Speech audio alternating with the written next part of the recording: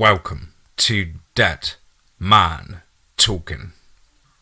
Tonight's story is guaranteed to send chills to the very core of your very being and take us to the centre of Damascus, into the war zone. As ever, big thank you to the author Mandahrk. I hope I pronounced that right. Please do take time to check out his incredible Reddit and leave an upvote and possibly a nice comment. It really does help him build his presence on the Reddit platform. As ever, please do like and share. It really does help build the channel and our community further. And why not hashtag Team Fear.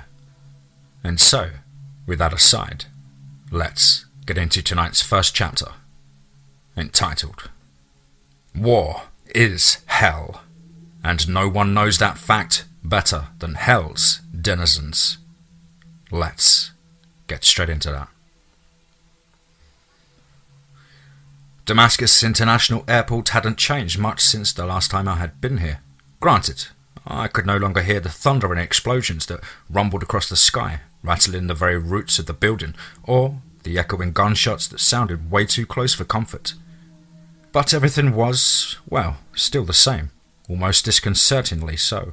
From the fearful expressions that would occasionally slip out and spread across the faces of the sparse crowd of mostly domestic travellers, to the sandbag fortifications in every nook and cranny of the place, manned by regime soldiers with permanent scowls marrying their careworn foreheads, and the plush sofas of the lounge that looked like they hadn't aged a day in the last 8 years. Hell, I even recognised one of the guys manning the check-in counters. The more things change, the more they stay the same. Indeed. A stabbing pain emanating from my knees crackled up my synapses as I walked towards the exit, a throbbing reminder of why I so detested this place. Gritting my teeth to block out the pain, I passed through the automatic sliding glass doors, pulling my suitcase along the tiled floor, making its old wheels groan and squeal in protest, and eliciting annoyed looks from those around me. A pleasantly cool breeze welcomed me outside, and I felt the warm rays of the late morning sun wash over my skin. It certainly would have been a beautiful day if it hadn't been for the man waiting for me on the steps near the doors with a shit-eating grin on his face. Murtaza? He took his hands out of his pockets and pulled me in for a bone-crushing hug before pulling me back and letting his bemused emerald eyes scan my face. Damn, you got old. I groaned. Yes, Liam. That's what 8 excruciatingly long years do to people. Not him, apparently. He looked every bit as handsome as he did the last time I had seen him, with not even a single strand of his short wavy blonde hair out of place, quite unlike my own follically challenged self. Touché, growing old's a bitch, isn't it? He asked wistfully. I didn't bother to reply. We made small talk, catching up on what the two of us had been up to the past decade as we strolled over to where he had parked his car, dancing around the topic we really needed to have a discussion on, and with the two of us being far too professional to do that where someone could easily eavesdrop. As we cleared the many checkpoints surrounding the airport and went deep into the city, we settled into companionable silence as the emaciated Barada Rivere pathetically burbled along next to us. I rested my head on the cool window of the car and gazed at the nauseatingly familiar skyline of the city. All this sight was missing was plumes of thick black smoke rising upwards in the distant horizon, and it would have felt like I had travelled back in time. My journey eventually ended at a deceptively abandoned-looking dilapidated school building situated in the outskirts of the city. As we drove through the rusted iron gates, kicking up dust in the process, I could feel eyes on me. My suspicions were confirmed when I spotted snipers on the roof. You want to tell me what the fuck the US military is doing this deep in the regime territory? I asked Liam, who was looking at me in the rearview mirror. Well, it's about why you're here. No, why we're here. So, why exactly are we here? I asked. He sighed, taking one hand off the wheel and rubbing his eyes. It's bad, Murtaza. Really bad. As bad as the last time? He snorted. Worse, much worse. Last time was nothing compared to this. This thing's got everybody spooked. I've been getting calls from people I should never be getting calls from. I hauled ass and arrived here as soon as I could. What in the fuck happened? A couple of weeks ago, the US military carried out a raid against a high-ranking Tahrir al-Sham commander in the north. It didn't work out quite like they thought it would. In fact, it was a damn mess. Everybody died.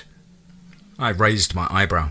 And I'm guessing it wasn't just an ambush by the terrorists? He shook his head. No, it certainly wasn't. We wouldn't be here if it was, now, would we? No. They got it all on camera. Man, shit's really fucked. Never seen anything like it in my life. Well, that was quite a statement, considering the kind of shit we'd come across in our line of work. We piled out of the car and walked into the school, which served as a makeshift military base, populated by what seemed to be essential personnel only, to keep it all under wraps, I presume. Liam introduced us to the officer in command, and together we strode into what used to be the staff room of the school, now with monitors lining the walls from floor to the ceiling. The officer gave us files containing a radio transcript of the operation and instructed one of his men to fire up some of the monitors and show us the video. We began with the strike team sliding down the ropes of the helicopter, which sent sand spiraling up into the air with its powerful rotating blades. And judging by the greyish hue of the video, I deduced it was a nighttime operation, and we were looking through cameras mounted on the helmets of the soldiers. The radio crackled and they began communicating, and I had to look at the file once again to check the call signs. HA, Hotel Actual, that's the strike team. H21, that's the sniper spotted team. DP, Dog Pound, Transport Helicopter. And C is Command. HA to Command, Hotel Actual, come in, over. The soldiers had descended, and they were spread out into a loose circle. They were in a rural area, and I could barely make out some old and beaten down structures in the background. The guy whose camera we were following must have been the team leader, since he was the one communicating with his thumb on the radio of his shoulder. We heard disembodied voices blaring from the radio as Command replied. C to Hotel Actual, Command, receiving, over. Hey Jay, we're coming up on the compound now. We'll locate and neutralize the target while Hotel 2-1 provides overwatch. How copy, over. And two of the soldiers broke away from the group and disappeared into the darkness. Control, affirmative. Make sure you get the PID on the target before you engage. We're trying to avoid civilian casualties here. Hotel Actual, roger that, over and out. With their weapons drawn, the team moved as a unit towards their target, which became clearer the closer they got to it. It was a 2-storied building, with paint peeling off the walls, some of which were crumbling so badly that I could make out the house's brick and cement skeletal structure underneath. The team assembled behind a boundary wall, and I saw one of the soldiers' eyes glow under the glare from the camera as the team leader looked at him. The radio sputtered again. H21, Hotel Actual, Hotel 2-1. We are in position overlooking a compound, over. HA to Hotel 2-1. Hotel Actual, copy. Maintain eyes on the target and identify and neutralize any hostiles. Be advised, civilians are still in the area, so get a PID before engaging, over. H21, roger. Hotel Actual, over and out. The team leader craned his neck and the helicopter appeared as a small figure on the screen, hovering in the grey sky some distance away from the strike team. Looks like Dog Pound's covering our asses. Alright boys, let's get this shit done and go back to our warm-ass beds. He barked some orders and the soldiers began storming the house. They swung the gate open and entered the yard, fanning out to cover all possible entrances. The team leader had reached the front door when his radio interrupted him once again. DP to Hotel Actual. I'm seeing movement in your southwest, over. HA, what was that? Dog Pound, are we clear to advance? DP, negative, hold position, over. DP to Hotel 2-1, do you have eyes on? Hotel 2-1, affirmative, Hotel Actual. You have an unidentified individual about 100 meters to the southwest. Unarmed, proceed with caution. Take us to the sniper team, please. Liam requested a man working on a computer who changed the view on the screen with a couple of rapid clicks. The scene shifted and we were now on top of the roof of the nearby building, looking down at Hotel Actual from the back. There, Liam said, pointing at the right bottom corner of the screen. Do you see it? I nodded. I could faintly make out an unusually tall figure stalking the strike team. The sniper repositioned his gun, and the figure became slightly clearer, but not much. All right, Liam continued. Take us back. We came back to the team leader of Hotel Actual, who quickly gave orders to his men using some hand signals and retraced his steps to investigate. HA, Roger. Hotel 2-1. We see him. Hold! The team leader shouted. US forces, put your hands up! The figure disregarded the command and continued to move closer. Stop! Turn around and walk away, or we will fire on you! The figure moved in a little closer, and my heart jumped out of my mouth as I saw him for the first time. He was tall, much taller than what I had assumed him to be, clad in some black robe, probably a kaftan or thwarp, with a keffiyeh tied up like a turban on his head. His lips were stretched into an unnaturally wide, still smile, as if that expression was forever frozen on his face, an expression that oozed maliciousness. His skin was so pale that light seemed to bounce off of him like some fucked up miniature moon. But the most disturbing thing about him were his eyes, two giant glowing orbs that burnt like the sun. What the fuck? The team leader swore, and he was joined by the other soldiers. Do you see his eyes, Sergeant? What the fuck is that? I couldn't help but shiver at the shit evil emanating from this thing. The team leader was faster at getting over the shock of it all than I was. HA, Command, be advised. There is a civilian near our position. See to Hotel Actual. Are you positive he's not armed?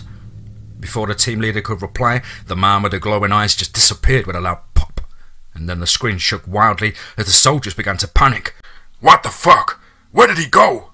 An anguish-filled scream ripped through the soldiers, making the team leader swing his head in the direction of the sound. See to Hotel Actual. Come in. When the camera stabilized, we saw that the man with the glowing eyes had stabbed one of the soldiers through the chest with his bare hand and was now dangling the poor bastard in the air like a ragdoll. He pulled his hand free and turned his head sharply to look at the team leader, his smile somehow stretching even wider. Shoot it! The sergeant shouted, pulling his gun up, but his finger froze with fear when the man opened his mouth, his jaw dropping low enough to touch his chest, and screeched, and with a sound so low and animalistic it made those of us watching the video wince. Muzzle flashes lit up the screen as the soldiers fired at the man, but he disappeared almost instantly, causing the bullets to sail through the air harmlessly. DP to Command. This is Dog Pound 2-5. We're observing small arms fire going off at Hotel Actual's position. I repeat, shots fired. Command, how many combatants are engaging them? Dog Pound. DP, did you copy that? Hotel 2-1? Can you identify the number of combatants engaging Hotel Actual? Over.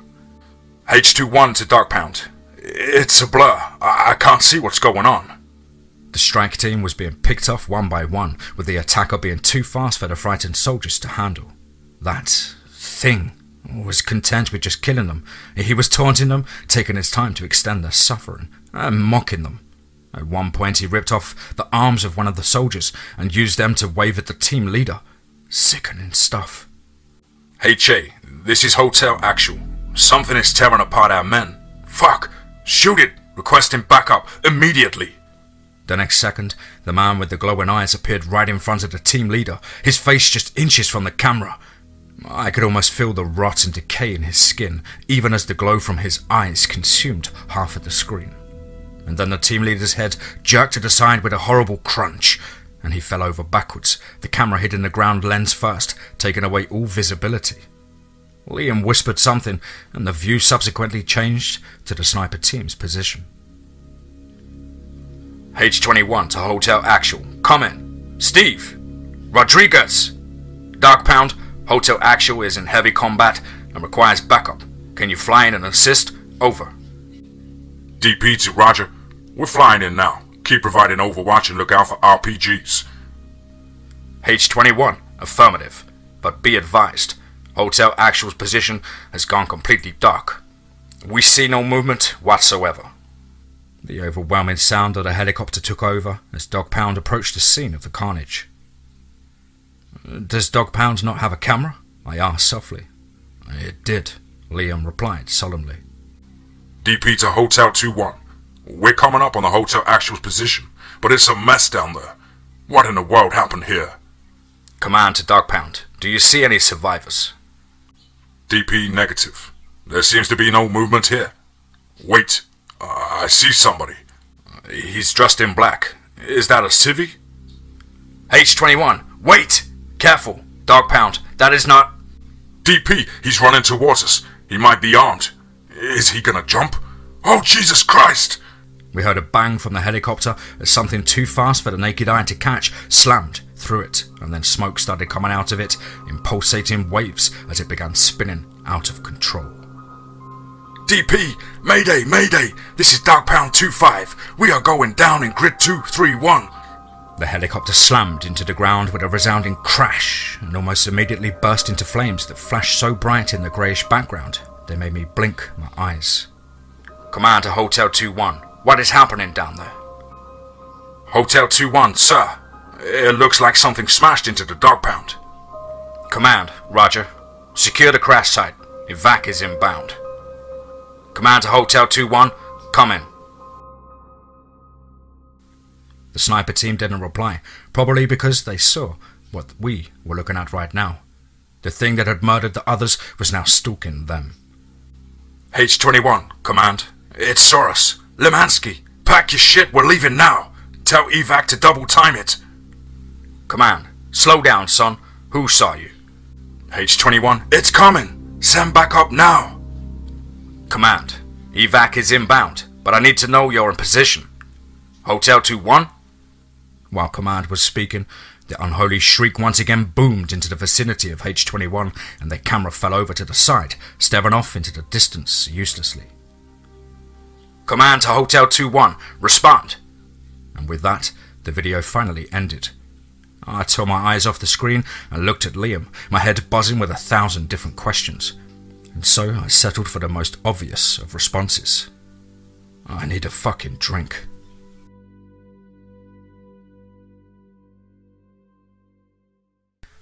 War is hell, and no one knows that fact better than Hell's Denizens. Part 2. Let's get straight into that. Almost as soon as the video ended, a deafeningly loud ringing erupted in my ears and my heart began to palpitate at an insane rate. My hands started trembling and sweat poured out of every available orifice, drenching my clothes and causing them to desperately cling to my body.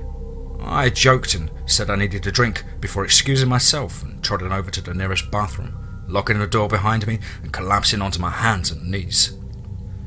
A lump formed in my throat with fear and anxiety, tightening my chest and constricting my lungs, making it become harder and harder to breathe. The walls seemed to close in around me, like they wanted to grind my bones to dust and snuff out every trace of my existence. Light bulbs overhead burned with such intensity that my skin seemed to sear under their heat. Old memories that regularly haunt my nightmares flashed through my mind as I put my head in my hands and squeezed my temple with my fingers. It had been quite a while since I'd last had one of these attacks, and I honestly felt that I was getting better at dealing with them. But that video just wiped away all the progress I had made in an instant. God, if only I could have acted differently that day. There's nothing that I wouldn't do to go back and change things. 8 years ago. The ramshackle apartment that we were in was a little better than a hovel. Small and cramped, but a bizarrely low ceiling and fetid stench that had lingered for so long in the stale air that it had permeated the very walls, establishing its permanence in them. The place was swamped with darkness, not the sort your eyes adjust to after a couple of uncomfortable minutes, but the sort that overpowers your senses before slipping into your chest and clutching your heart painfully. I clicked the lighter in my left hand once, twice, thrice before it flickered to life, weakly pushing back against the oppressive dark and casting deep shadows onto the rickety furniture inches from my legs, shadows that quivered when the flames wavered under my unsteady breath. The dagger in my right hand hummed softly as it gleamed, producing a pale blue luminescence. That Ifrit we were hunting was nearby, and even a little girl clinging to my legs could sense it. Something skidded past us, sending little sparks drifting in its wake with a soft whoosh, making little Soraya whimper in fear. Liam's boots pounded on the floor as he traced the demon's footsteps, a shining dagger in his own drawn for the kill.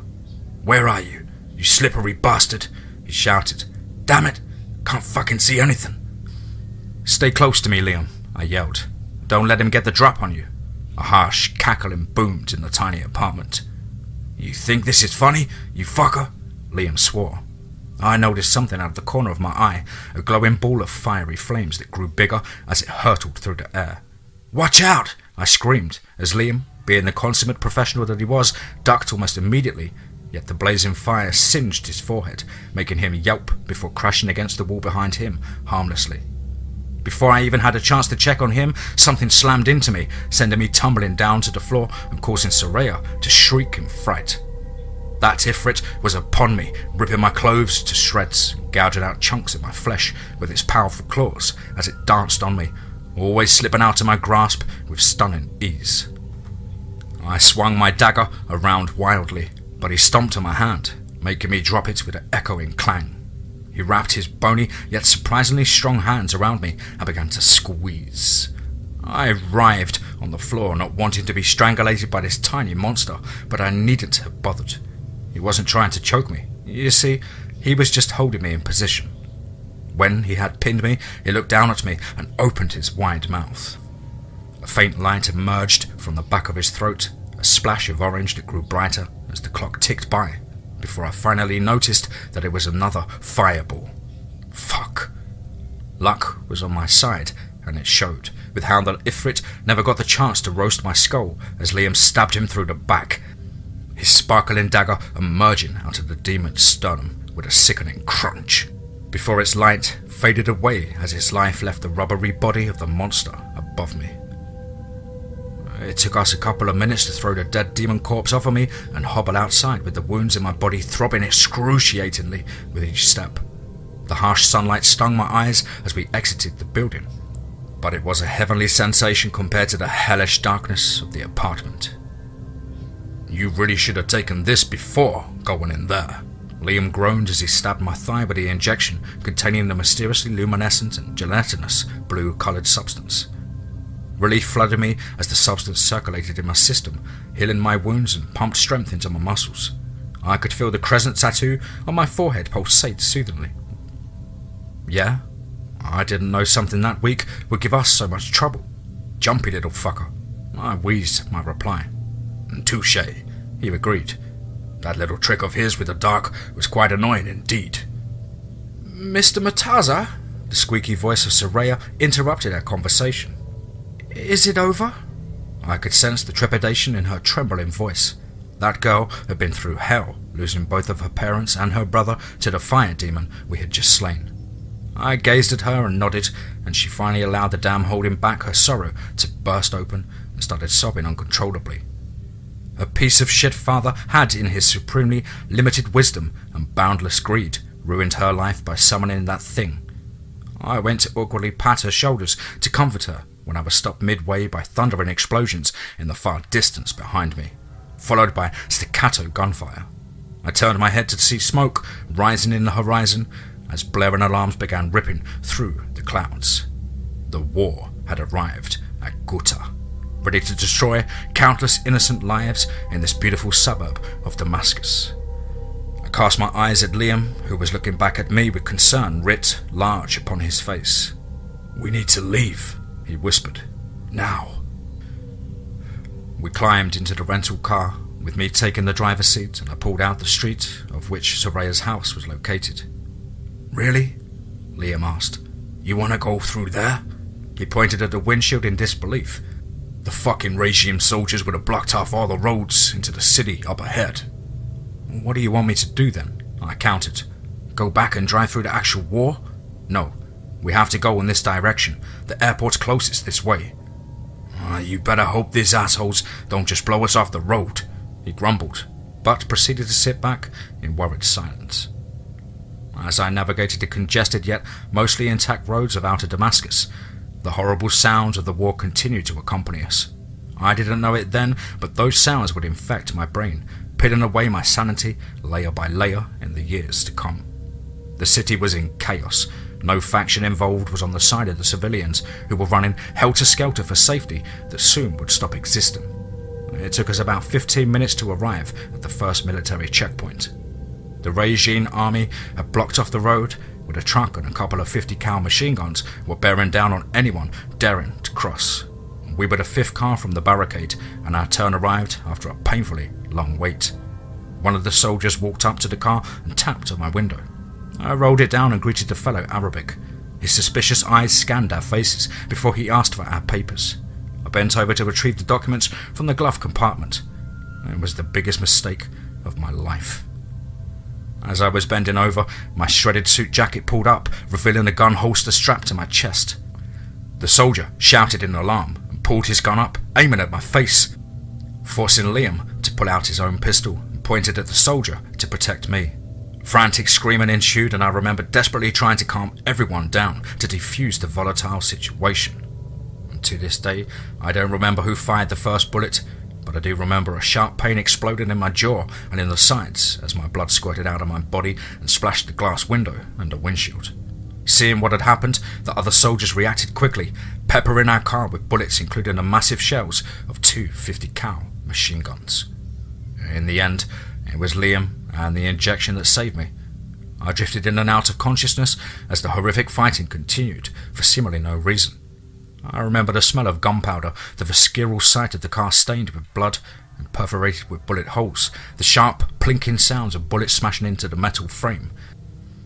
But most of all, I remember being dragged away by a wounded Liam who wildly fired at the regime soldiers while I laid my head on his shoulder, gazing back at the broken body of that little girl that I had tried so hard to save.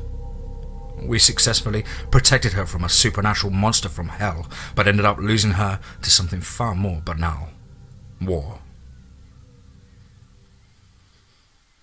My mind never quite recovered from the trauma I received that day, and the sight of the soldiers in the video had triggered a full-blown panic attack. A soft knocking on the wooden door of the bathroom pulled me out of reverie. "Hey, you okay, man?" Liam's muffled voice drifted in. My panic attack had finally ended, and I slowly got up onto my feet, dusted my clothes off and replied, "Yeah, just peachy. Give me a minute." I washed my hands, splashed my face with water, and walked outside to find Liam and Colonel Shaw, officer in command of the base, waiting for me outside the surveillance room. I calmed my breathing and joined them. "So, you boys finally ready to let me know what the fuck is happening here?" the colonel asked impatiently. "I mean, it isn't every day that civvies get access to military bases in active war zones like this. Who are you? What is going on?" "With all due respect, Colonel, we can't let you know who we are exactly. We don't really have the authority to do so," Liam replied. "But considering that we'll be working together for the foreseeable future, we can give you a brief overview of what we do." I nodded, and Liam continued. "As you might have surmised from the video, that thing we're dealing with, well, it isn't human, exactly." The colonel stiffened at that, but didn't say anything. "It is our job to contain creatures like him," Liam added. Colonel Shaw snorted. "So, you guys are some sort of monster hunters?" I shook my head. "No, not exactly. Our job isn't to hunt monsters, but to protect the boundary that separates our world from theirs. So, in a way, we're more like zookeepers than hunters." "So, what was that thing?" Colonel Shaw asked softly. "That creature with glowing eyes?" "We don't know," Liam admitted. "We have never seen anything like it before, and trust me when I say it, we have seen a lot of shit." "Yeah, that thing was very powerful, but more powerful than anything we've ever encountered, and that's terrible news," I added. "Why?" Colonel Shaw asked. "If more powerful creatures are sneaking into our world, that means that barrier is weakening." Jesus. I could sympathize with the shocked colonel, even though he didn't know the whole story. There was a crucial bit of information we had intentionally chosen not to reveal to him. Information that made me question who exactly had ordered the military strike, and for what purpose. Because when evac had arrived at the location where the strike team was sent, they found that the target location had been abandoned for a long time. It was almost as if someone had set the strike team up. You see, the boundary only weakens when we turn our side of the world more and more hellish, erasing the difference with the other side. And God knows we had done that in Syria. We had failed its people in a manner never seen before in history. Even the Second World War hadn't seen such callousness exhibited towards civilians by the world. And we were reaping the toxic fruits of our labour. As if that wasn't enough, someone was aiding the process by deliberately setting up events to aid the monsters. Someone was taking advantage of all of the chaos and scraping away at the boundary on our end.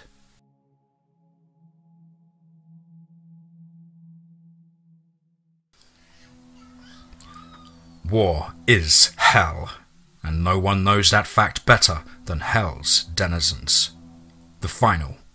Let's get straight into that. The truck shook violently as it ran roughshod over gigantic potholes in the road, rattling my bones. The driver was either drunk or just didn't give a shit about those of us riding in the back. Probably both. My teeth clattered painfully as he drove into another little rip in the asphalt tapestry. Fuck! The driver's a real charmer, isn't he? Liam grunted as he fiddled with the strap of his helmet. White fucking crawled into his ass and died. Well, I'm not digging around in there to find out, I replied as my whole body vibrated as the truck crashed into one more pothole. He snorted before whistling in elation as he finally won the fight with his helmet, firmly securing it in place. I was thumbing the safety of my rifle, breathing slowly to calm myself down when I noticed Liam looking at me, his emerald eyes softening with compassion. It's not your fault, you know. I bowed my head and focused my eyes on my boots. It isn't, he insisted. You tried your best. You damn well know that. What happened to that girl was not your fault. But it was. It really wasn't. Yes, it was. No, it really... Damn it, Liam, I protested. Quit fucking trying to make me feel good. I know it's my fault, okay? I should have known better than to recklessly drive through a blockade like that. I should have just put my gun away, and I never should have underestimated that Ifrit. Also, I should have finished the damn job sooner. It was a cocktail of little mistakes all made painstakingly by me that led to a clusterfuck of a job. It's my fault that she died such a painful death. Nah, fuck that, he countered. You don't get to shoulder all the guilt like some kind of martyr. I was right there next to you the whole time, so at least I get 50% of the blame of it all. I interrupted him. I was the lead there. It was an impossible situation, he cut me off. We couldn't have anticipated that the war would reach the capital's doorstep that quickly, or that the job would take much longer than expected, or that those assholes would be so trigger-happy. I can't help it, man, I sighed. The guilt is eating me up from the inside. You have to move on, Murtaza. I fucking need your head in the game right now. I can't take that thing on all by myself. I nodded. Yeah, you don't have to worry about that. Yeah? He asked disbelievingly. Because it certainly doesn't look like it. I was about to argue with him some more when the truck lurched to a stop. We had been fighting ever since our last conversation with the Colonel. Liam had pulled me over to the side and asked me why I was favouring my left leg. He wondered why I was going through what seemed to be long-term pain when the liquid we had injected ourselves with would surely have taken care of that. I tried to dance around the subject, tried to wiggle my way out of it, but he figured it out. Ever since the incident 8 years ago, I had been experiencing some fucked up version of phantom leg pain in my knee, almost as if my conscience was inflicting this agony on me as a punishment. Guilt is a bitch, isn't it? We tumbled out of the truck, taking cover on the sides of the road, just like the soldiers we were accompanying. Sounds of the urban warfare rang loudly in our surroundings as Assad's soldiers advanced on one of the few remaining rebel positions in the north. Higher-ups in the US military had been in touch with the regime, and a backroom deal had been struck to deal with this situation. And here we were, along with a small contingent of American soldiers, bang in the middle of a war zone, trying to draw out a demonic entity. Liam's research had established that the video we had seen wasn't the first sighting of the man with the glowing eyes. Reports had shown that he had been popping up in various battlefields all over the region, slaughtering people indiscriminately and vanishing without a trace. It was like he was drawn to the stench of war, like some crazed bloodhound. So we decided to dangle some meat in front of the fucker and trap him. He was probably probing the thin curtain separating our world from his, looking for vulnerabilities to rip apart and bring more of his friends to our side. It's difficult to exaggerate just how important it was to shut that shit down. It was a gamble. We weren't certain whether he would actually show up or not, but I liked our odds. An active battlefield, and the two of us with those tattoos on our foreheads that acted like lighthouses for creatures like him, the chances of him showing up here were indeed quite high. Further boosting my confidence was the liquid coursing through my veins, flooding some desperate needed strength into my aging body.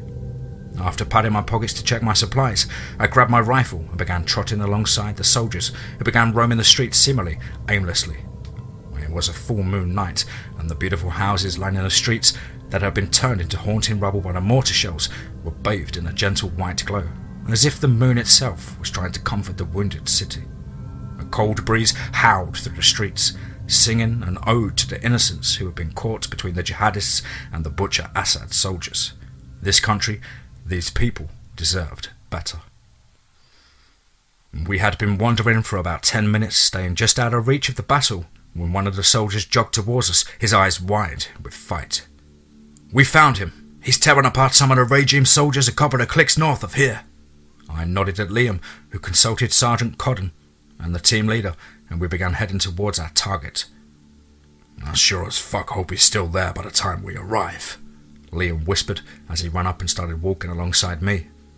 We must have been about halfway through when we heard it, this loud, ear-splitting, soul-crushing, bone-rattling shriek that cracked through the wind like a gunshot. Experiencing that creature's war cry like this was so different than listening to it from the safety of some speakers. The sound itself was enough to halt our advance, and I could see some of the soldiers whimper in fear. They were young, barely out of their teens, and had already been thrusted into this nightmarish situation. Sergeant Codden barked some orders, and we began walking again. Liam's hopes were soon dashed. We never got there in time. That thing came to us.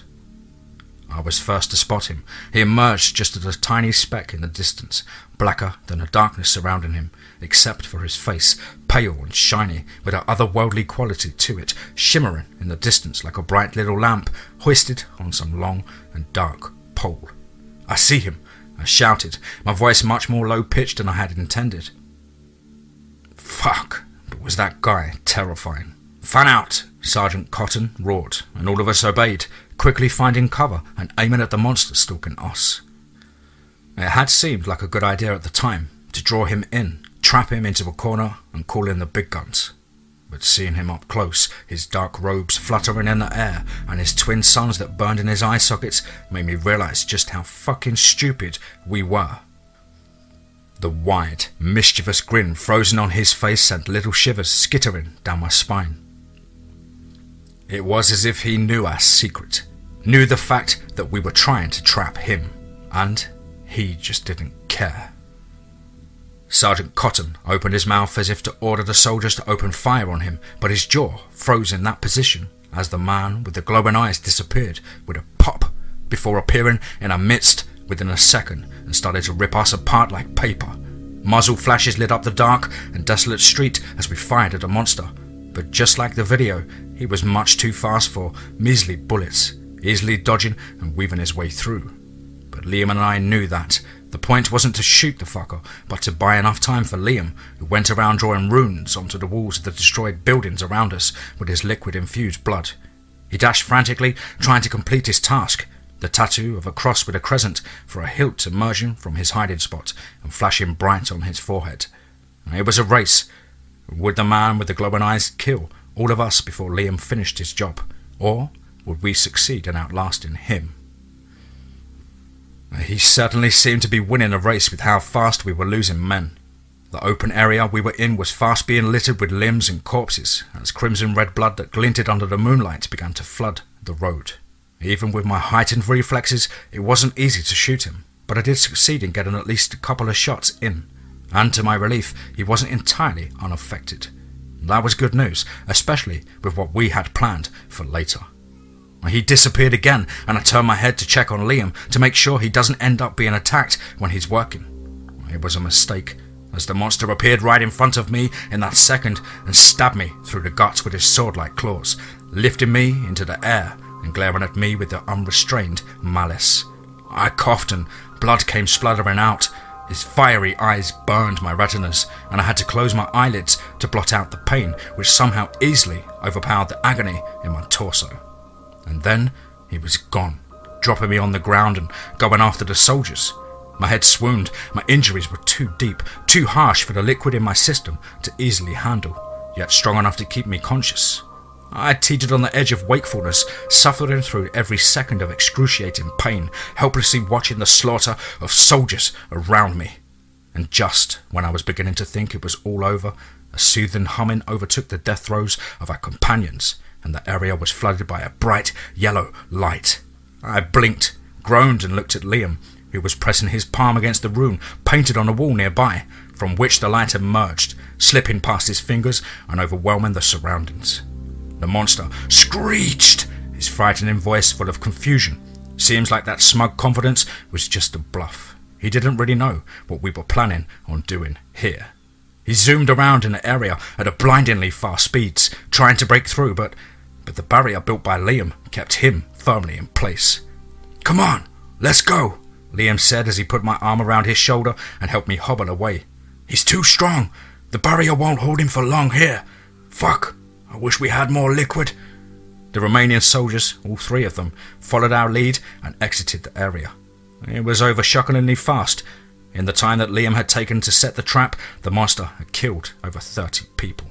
Thank fuck that his senses weren't sharp enough to narrow down on the two of us. I shuddered to think what would have happened otherwise. We were less than 100 meters when a resounding explosion shook the earth, and then again. The Predator drone flying overhead finally unloaded on the monster, emptying all of its arsenal on him, burying it under tons of some of the most powerful explosives that weren't nukes. The body that the regime soldiers later recovered was shockingly human, except for its pale skin and gouged out eye holes that looked like they had been dipped in lava. The incident was promptly hushed up, and the world went back to brutalizing civilians for the sake of political power. But our job wasn't done, and I could see as much when I looked at Liam's exhausted face while we were waiting at the airport. "Never a moment of rest, is there?" I asked. He shook his head. "God, I wish. Shit is only going to get worse now." He sat up, straightening his back and leaning towards me. "Murtaza, I found out something very troubling. I didn't tell you before because I was afraid who might be listening." "What happened?" I asked. "I asked some of my friends, people I trust in the organization, to dig around. They went and talked to the general who authorized the first strike. And what did they find?" He blinked, his eyes hardening. "Some people intimidated him, then paid him off to order that strike. People with tattoos and crosses and crescents on their foreheads." "Holy shit," I whispered. "Exactly," he replied. "There are traitors in our midst who are hell-bent on destroying the world. We have to find out who they are, or things like this will just keep on happening." "You can count on me." "I will," he said, as he stood up after the announcement for his flight came from the speakers. "Go back to Cairo, rest, and then keep an eye out on what the organization is up to east of the Prime Meridian. Gather people you can trust. I'll stay in touch." I nodded. "And for God's sake, Murtaza, please visit a fucking therapist. Take care of your mental health. I need you." And then he was off, striding over to the boarding without bothering for a reply. I rubbed my temple before running my fingers through my thinning hair. Fuck. Never a moment to rest in this job. I stood up and started walking towards my own flight.